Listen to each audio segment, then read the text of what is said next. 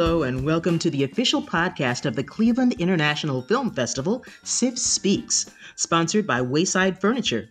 I'm Dee Perry, and I'm joined by my producer and co-host, Aaron Spears. Hello, Aaron. Hey, Dee. So, Aaron, the film we'll be talking about today was produced by Zeno Mountain Farm, an organization based in Vermont. Now, they've created a space where people with disabilities can be immersed in arts and culture, including making movies. Right. They have produced several short films, one of which, Bulletproof, became the subject of a actually multi-award-winning documentary, Becoming Bulletproof, that played at the 2015 Cleveland International Film Festival, the 39th year. They won the Film Slam Student Choice Award, the Global Health Competition, and the Roxanne T. Mueller Audience Choice Award. Oh, very cool. And today, we're going to turn the spotlight on Zeno's first feature-length film, a musical titled Best Summer Ever, which will be the closing night film for SIF 45 streams. And joining us now is one of that film's stars, Shannon DeVito. Welcome, Shannon. Thank you so much for having me. I want to start by talking about the role you play in the film, Sage. How would you describe that character?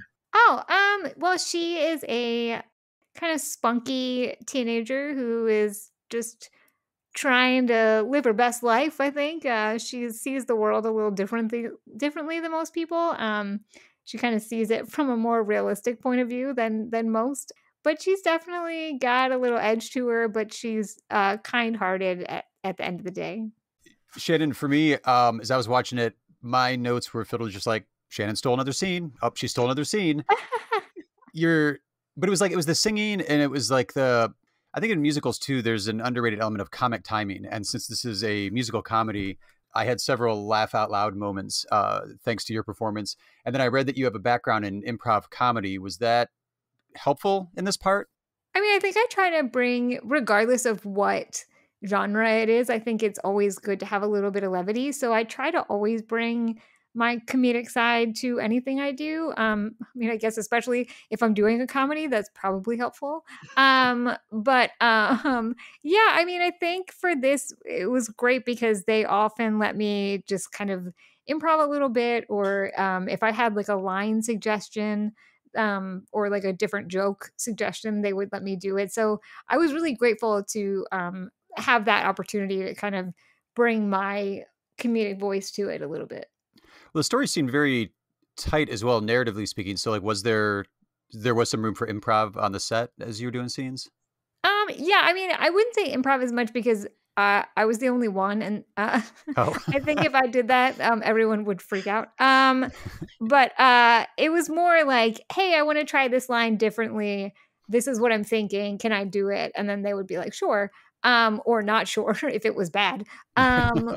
So yeah, I think that it was more that than me just like riffing with a bunch of different improvisers, because Gotcha. That would have gone off the rails very quickly. Well, if your coworkers aren't ready for that, that's going to throw off their game too. Yeah, exactly. Yeah. It's very different when you're with like a group of comedians versus a group of actors who are not used to improv. I think they're just like used to what's on the page. If you stray from what that is, they're like, what's happening? Well, speaking of your coworkers and your the other rest of the cast, what was the casting process? I guess from your point of view, how did you get connected and involved with this project? Sure. So the casting director, Tara, reached out to me and asked me to make a tape. They were looking for someone. Normally what Zeno does is they cast all internally, and they use their campers and their teams that they have around there. But because they were doing such a big feature, they wanted someone with on-set experience who was able to do an entire film. And so they asked me to submit my materials, and I guess they didn't think I sucked, so that was good. And then they had me come.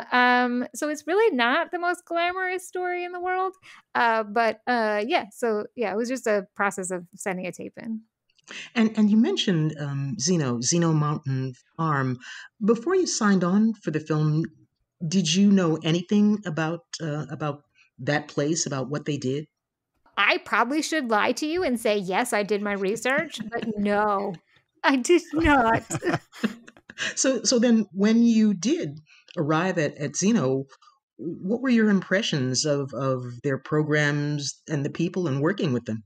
Sure. It was definitely a learning experience. I think they're a very tight knit community, and they have so much heart and kindness, and they really do believe in what they're doing. And I think that that's such a refreshing thing to be around. They really become a family, and it was interesting being an outsider coming into that family because they were so welcoming and lovely, but it definitely it was really cool to see kind of what their process was, and how they kind of lived their whole lives with that like inclusive attitude, which was a really really refreshing thing to be around.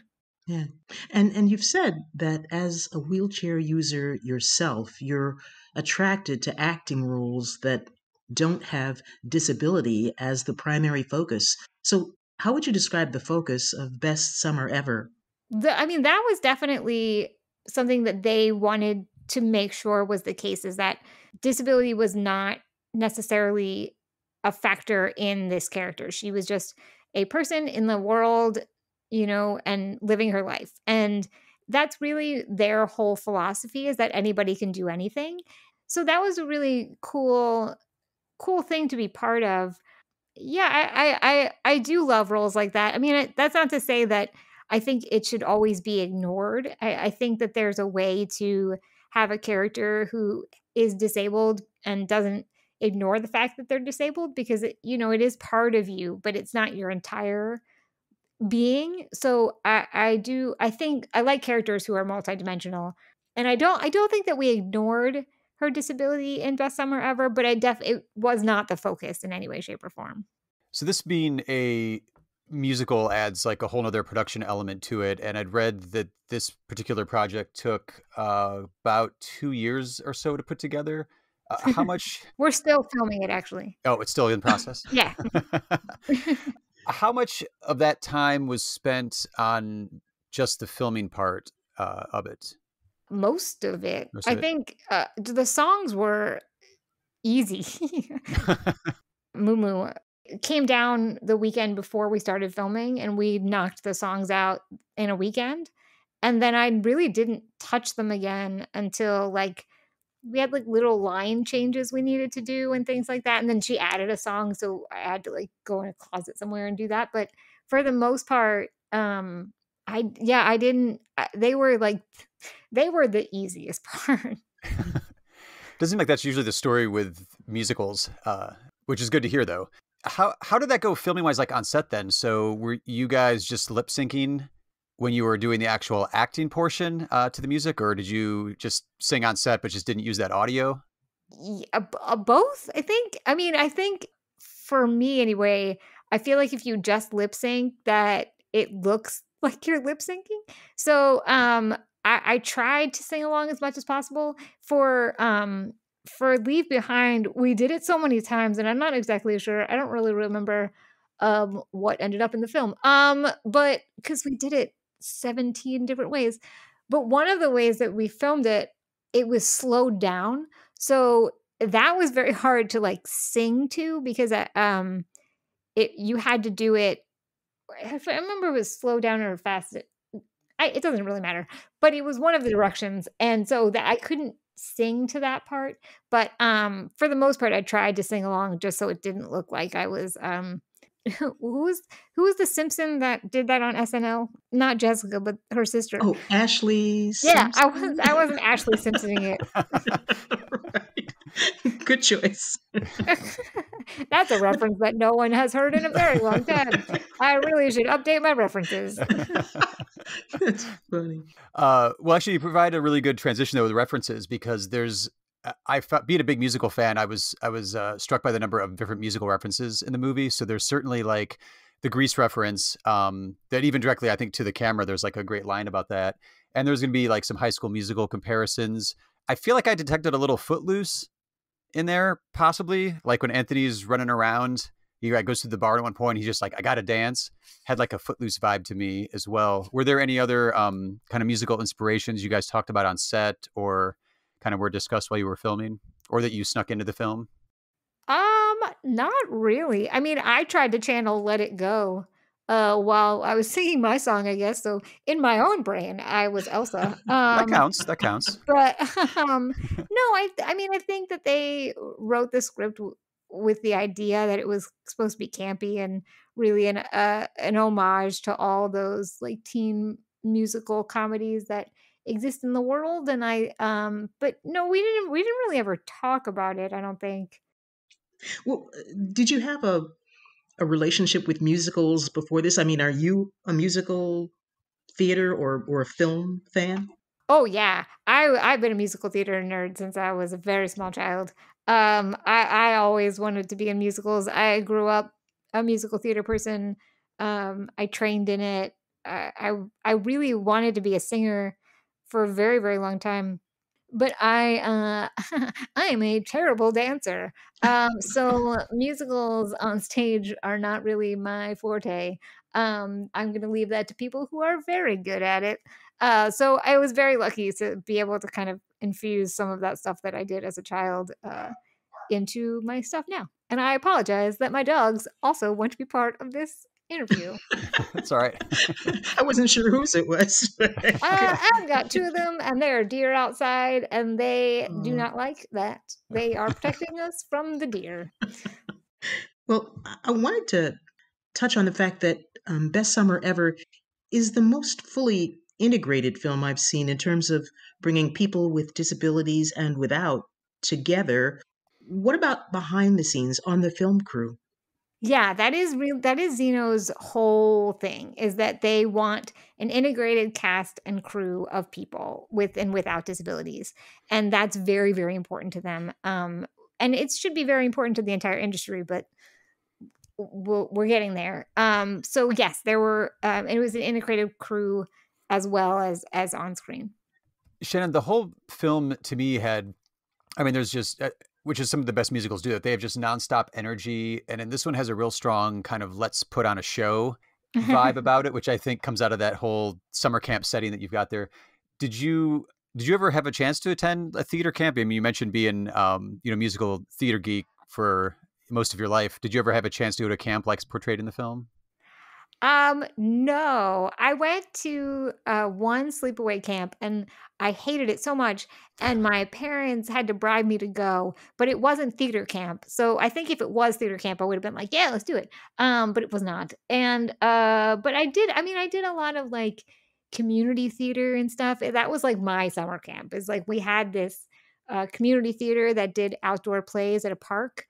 It was called the Open Air Theater. It was in Titusville, New Jersey, and, my cousin and I would do that every summer, which was really fun, and so, like, that was our kind of, like, own foray into musicals in the summer. That's a create your own summer camp vibe Yeah, then. exactly. There you go. Yeah. Plus, we got to be around people who, we thought were professionals. I mean, I guess, like, when you do community theater, you're like, "The adults are real professional actors. This is a real thing." And, as you grow older, you're like, "Oh, okay." He's a used car salesman, right? Right, exactly, like, "Oh, they do insurance during the day." But yeah, but as a kid, I was like, "Oh, they are the thing." That makes me wonder who you look at these days and say, "Oh, they are the thing." Oh my gosh, I have so many.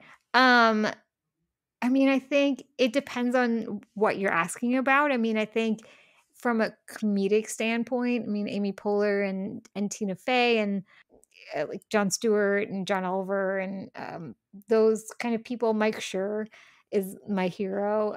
Those kind of people are in a comedy setting are just people that I love. Taika Waititi. Yeah, I have a list of people I would like to talk to. So if you need it, you tell me and I will send it over. Very cool. And two, some of the people you mentioned, I see some of that same aesthetic in your work. It's on screen in Best Summer Ever, but you've also been on the TV series Difficult People, where you played a rude, abrasive woman. Which is more fun for you to play? Oh gosh. I love doing all of it. I think that, anytime you get to stretch kind of who you are. That's kind of why you get into acting, is because you get to play and put on these different hats of different people. And it taps into different parts of you. I try very hard to be nice and kind at times. But then Twitter happens and that goes to crap. But for the most part, I try. And so, so it's nice to kind of tap into like that, like abrasive kind of mean person uh, who's very high status, because I don't think of myself that way. So it's fun to play those roles. Are there acting challenges that you look forward to? Is there a kind of character or a setting that you say, I really want to do that? Well, I mean, I guess like I want to be the lead in like a sitcom.